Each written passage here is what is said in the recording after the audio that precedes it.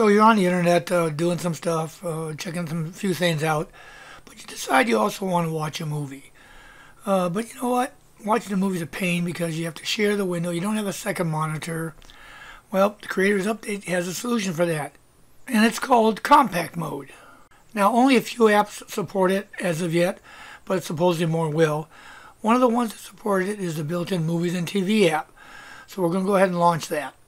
So I've queued up an old movie. This is the Old Guy Geek channel. It's called American in Paris, Gene Kelly and a few others.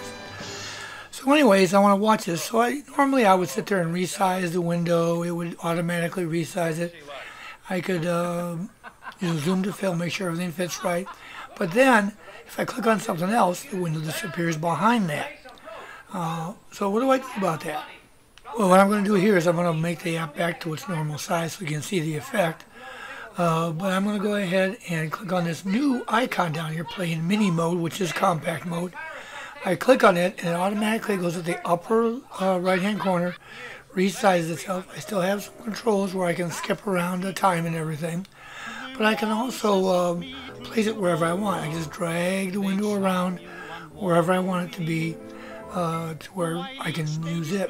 So when I decide I'm going to go do something else, and I click on something else in the browser, the player is still there up front where I can see it.